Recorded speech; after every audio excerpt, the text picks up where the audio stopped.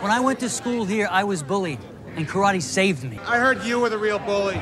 There's a popular theory online that says Daniel LaRusso is the real bully of Karate Kid. Now, if you think about it, he was the one to instigate the conflict with Johnny. Out of nowhere, the guy sucker punches. What an... I know, man. Ruin his relationship with Allie and steal the championship with an illegal move.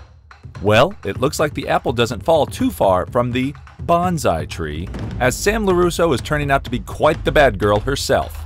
Today, we're going to explore how Sam LaRusso could be the villain of Cobra Kai. Cobra Kai has built a strong case in exposing how Daniel LaRusso isn't the virtuous hero he is supposed to be. In the show, Daniel often makes choices with the belief that Cobra Kai Dojo is evil and must be stopped. But he's so focused on that belief that he begins to ruin everything and everyone around him, especially Johnny. And guess who else is doing the same thing to the people around her? That's right, it's his daughter, Sam LaRusso. And Sam may be worse than her father. Her actions have not only escalated the problems with Daniel and Johnny, but sent Miguel to the hospital with life-threatening injuries, hurt her father's dealership, caused a massive school riot, landed Robbie in juvie, and ruined the Miyagi-Dojo name. It's no wonder Kreese is smiling. He's sitting back and letting Sam do all his dirty work. Still don't believe me? Alright, let me break things down for you. Let's go ahead and make this a karate tournament and score points for every bad thing Sam LaRusso does to wreak mayhem on the valley. Season 1.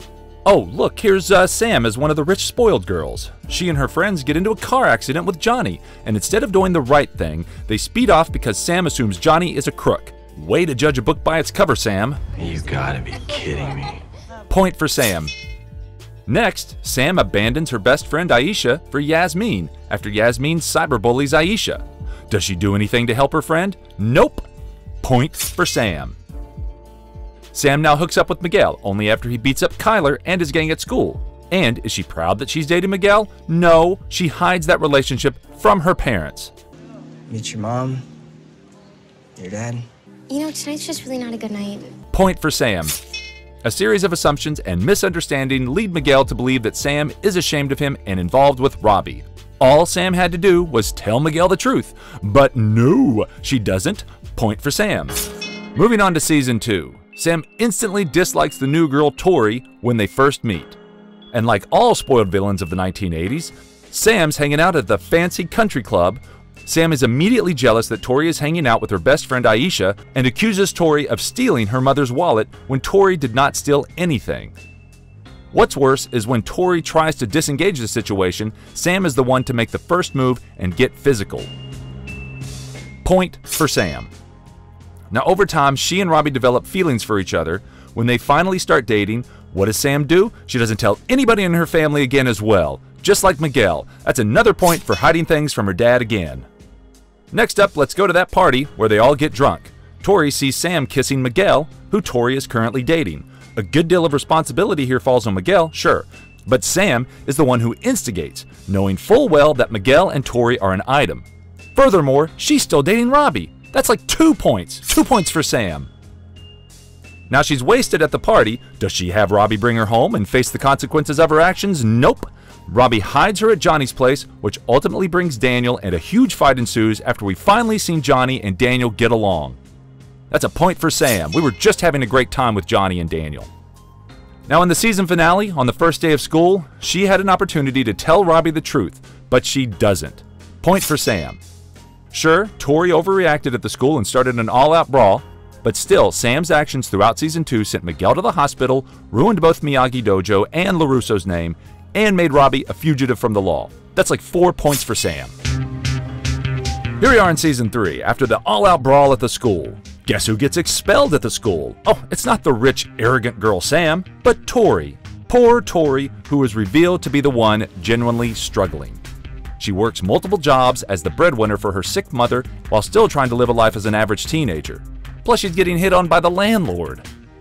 When Miguel tries to tell Sam about Tori's complicated life, she responds that Everybody's got a sob story. Nice, Sam. Nice. Why don't you go back to your fancy car your parents bought and go hang out at the country club and private pool? Point for Sam. Later on in the show, Sam decides to show the Cobra Kai students they aren't doormats. The Miyagi-Do students take a stand during what escalates into an intense soccer match. So it's Sam who starts all the trouble during the soccer match. Point for Sam. To retaliate, the Cobra Kai students attack Chris at work, leading to a confrontation at an abandoned mall shop. Sam suffers a panic attack and she ditches out the same fight she instigated, and Hawk breaks Dimitri's arm. That's a point for Sam for not stepping up. Just a few weeks ago, my students were injured by a bunch of his Cobra Kais. And who started that fight? If memory serves, your out-of-control daughter.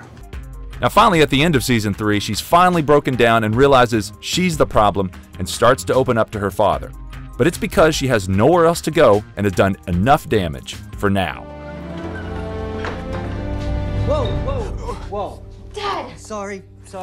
That's 17 points for Sam LaRusso.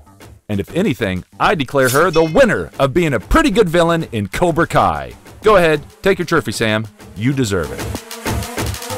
With Sam turning herself around at the end of season 3, will she finally be on the good side in season 4?